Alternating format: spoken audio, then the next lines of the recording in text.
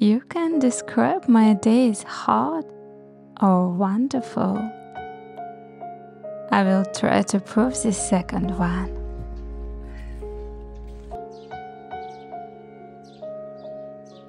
With the arrival of summer, I find myself rising with the sun at 5 a.m., greeted by the eager anticipation of my beloved hens.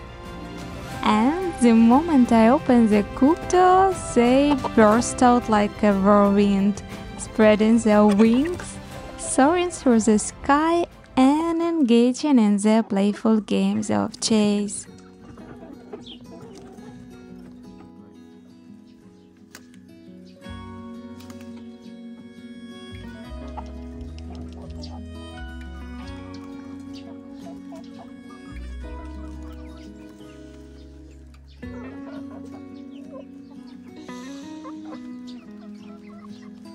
It's an absolute delight to witness those magnificent creatures in their element. How could anyone resist falling head over heels for their charm?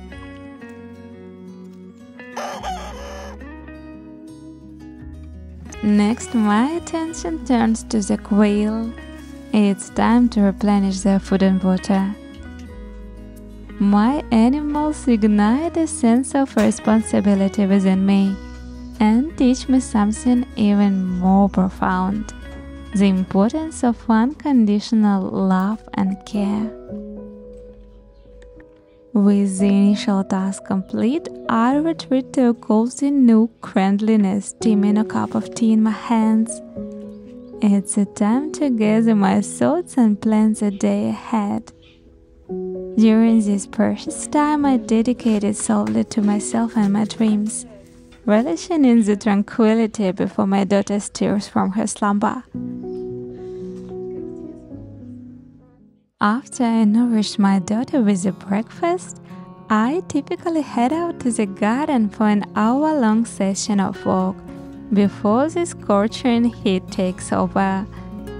You see, once 9 a.m. rolls around, it's nearly impossible to withstand the sweltering temperature out there.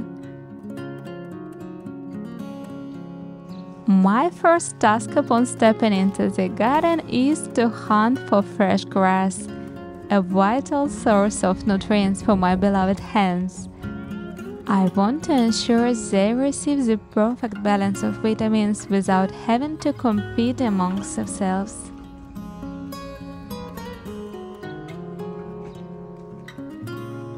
Just look at how excited they get when they see me approaching with their favorite treat.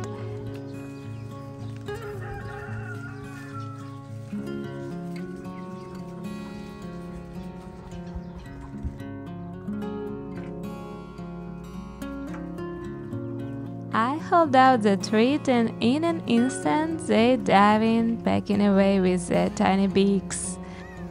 Watching them enjoy their treat brings me immense happiness. It's a rewarding feeling to know that I can provide them with nourishment and see their contentment firsthand.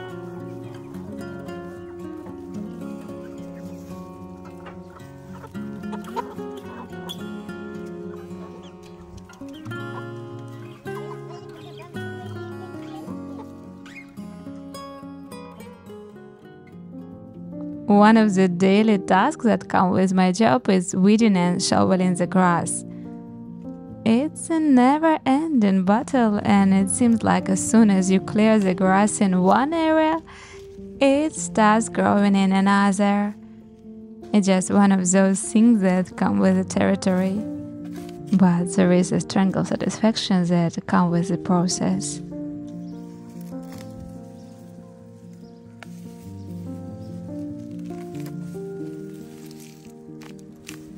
In those moments of quiet solitude, surrounded by the sound of chirping birds and the earth beneath my fingers, I find a sense of peace. It's a chance to reflect, to connect with the land, and to appreciate the simple beauty of nature's cycles.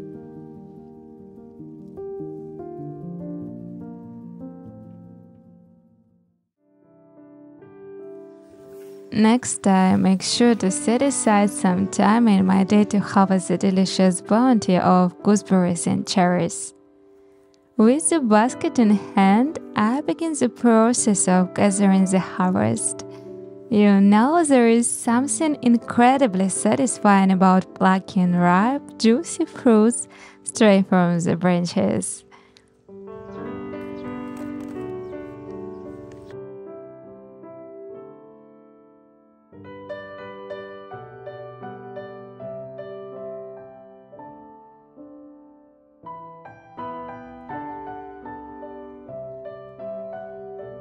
After harvesting the juicy gooseberries and cherries, I have an exciting plan for those delightful fruits.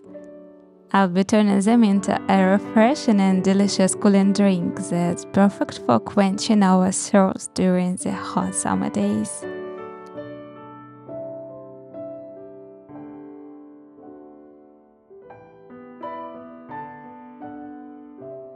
While I was attempting to reach for the ripe cherries on the tree in my yard, a friendly neighbor happened to notice my struggle.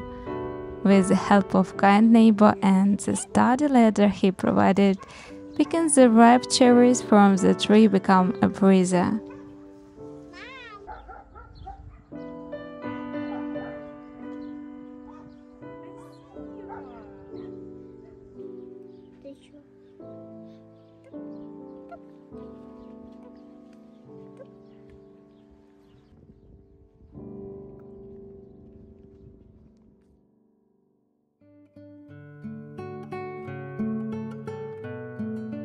With a bowl of freshly picked cherries in my hands, I embarked on the task of removing their pits.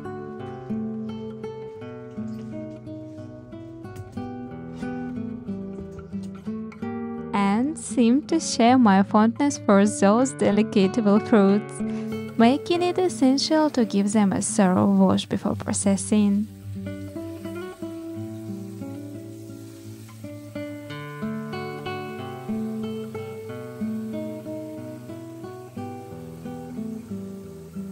In the end, it didn't matter that the cherries didn't look picture perfect or that the process was not the most glamorous. What mattered was the act of preparing those fruits with care and intention, knowing that they would soon become part of my culinary creations. Whether it was a sweet cherry pie, a refreshing cherry smoothie, or a delectable cherry compote.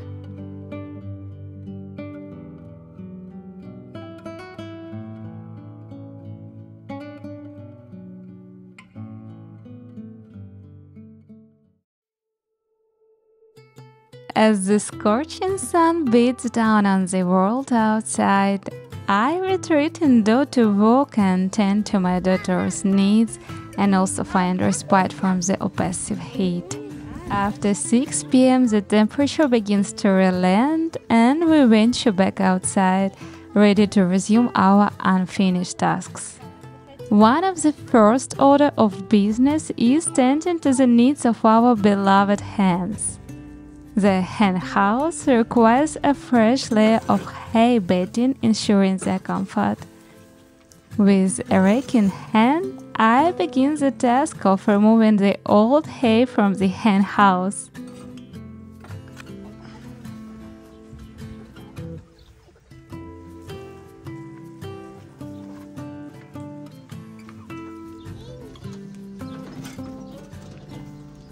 By the way, I'm going to need that use hay. Homestead is the kind of place where you can find a use for anything. Their every source holds immense value and purpose.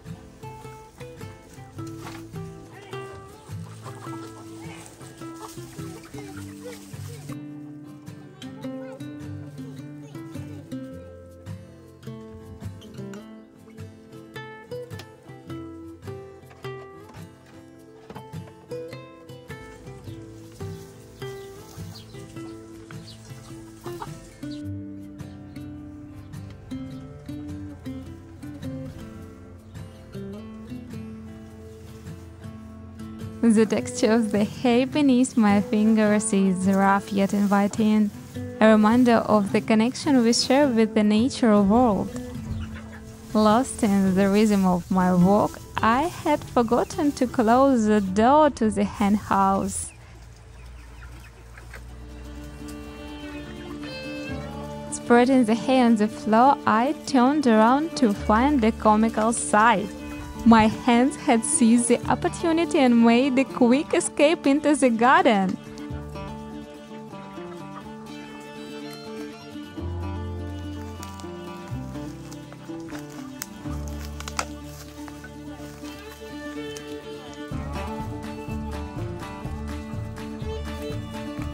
My daughter and I embarked on a mission to corral the adventurous hens, but it quickly became evident that they were thoroughly enjoying their newfound freedom in the uncharted territory of the garden.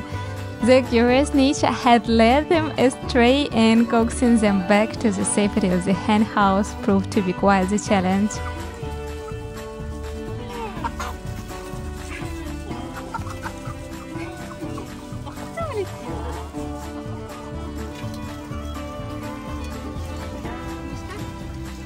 Then I resumed my tasks, knowing that the spirit of adventure would always be intertwined with the daily rhythm of our home. Every single day in the homestead is filled with surprised and unexpected twists.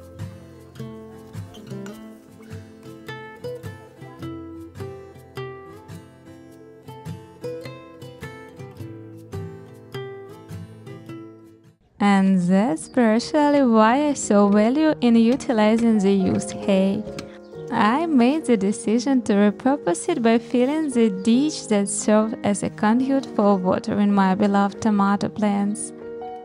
It dawned on me that this act would serve two important purposes: as a natural fertilizer and as a natural barrier against the rapid evaporation of moisture.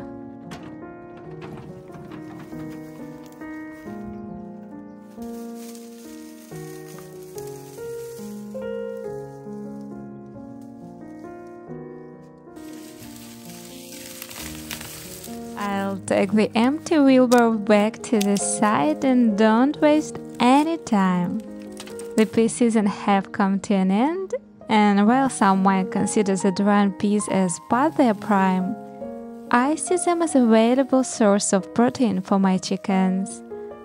Every day I tear up some pea bushes and spoil my favorites.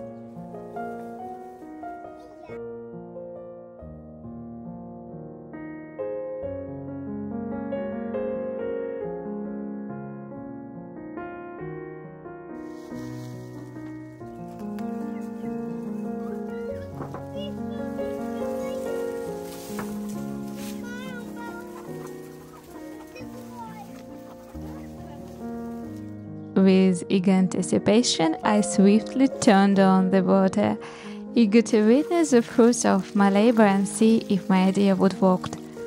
And just as I had hoped, everything fell into place perfectly. The tomatoes were watered, the hay dutifully guarded the precious water from evaporation, and I turned my attention to the most enjoyable task of all: harvesting the fruits of my labor. Armed with a basket in hand, I ventured through the garden.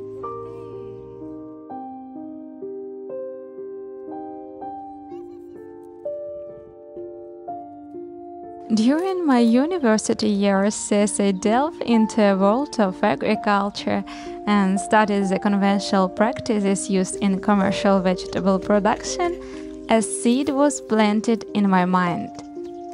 I became determined to embrace a different approach, one that prioritized fresh, pesticide-free vegetables. Little did I know that this desire would eventually blossom into a beautiful reality, where I now proudly harvest my own bountiful crops free from harmful chemicals.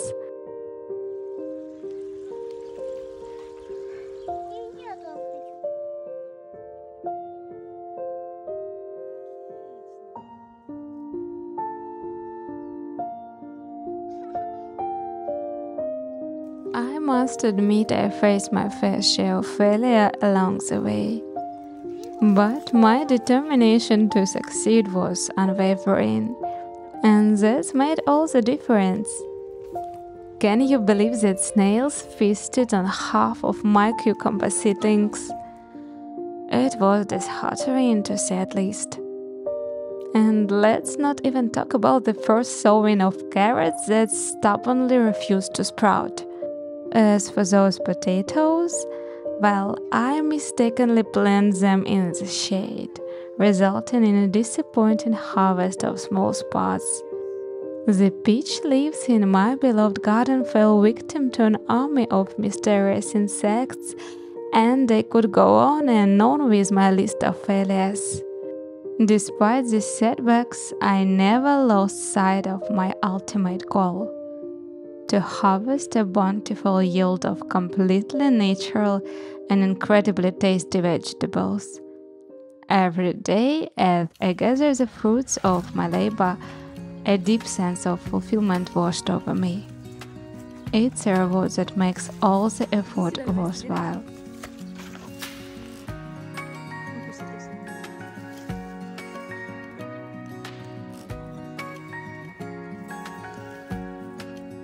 The greatest reward, however, lies in the joy and peace of mind I experience when I share those homegrown treasures with my daughter. Knowing that she is nourishing her body with wholesome, pesticide-free produce fills me with an immeasurable sense of satisfaction. I take pride in instilling in her a love for nature, a respect for the earth, and an understanding of the importance of sustainable living.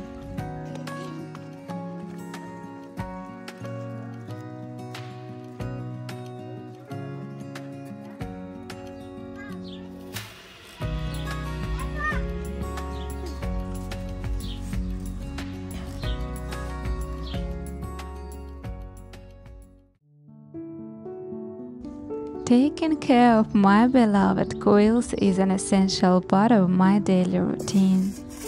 One of the ways I do this is by providing them a special treat that they absolutely adore: sand baths. Every so often, I take a container filled with fine sand and place it in their coop. As soon as the quail catch sight of it, they can hardly contain their excitement. They eagerly hop into the container, scattering the sand around as they vigorously roll and flutter.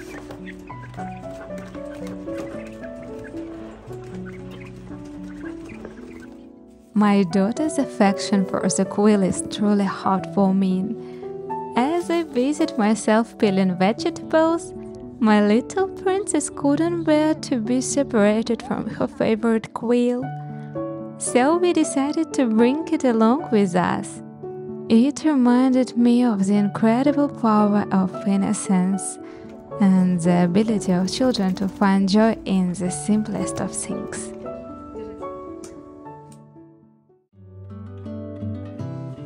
This morning, my neighbor shared some unfortunate news about his tomato crop. The fit of toro fungus has caused significant damage to his precious plants. After consulting with my mother, I found an organic remedy to protect my plants: a concoction composed of water, milk whey, and a dash of iodine. I wasted no time misted the concoction onto the leaves, ensuring each plant received its fair share of protection. Time will tell if my natural remedy proves effective in watering off the dreaded fungus. In the midst of tending to my tomato plants, I realized that it was also time to activate the drip irrigation system for the rest of my plants. With the scorching heat bearing down upon us, it was crucial to provide them with the much-needed hydration they craved.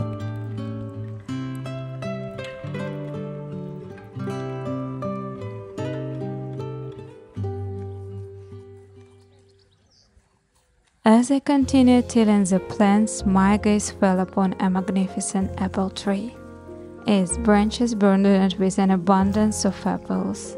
But alas, the weight of the fruit proved too much for one branch to bear, and it had gracefully surrendered, making contact with the fertile ground below.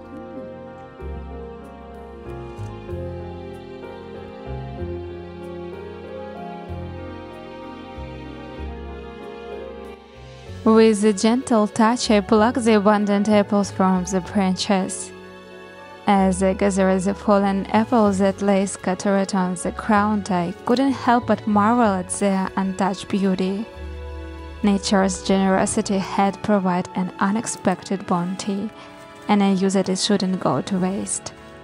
With a smile on my face, I gathered the fallen treasures and made my way to the chicken coop.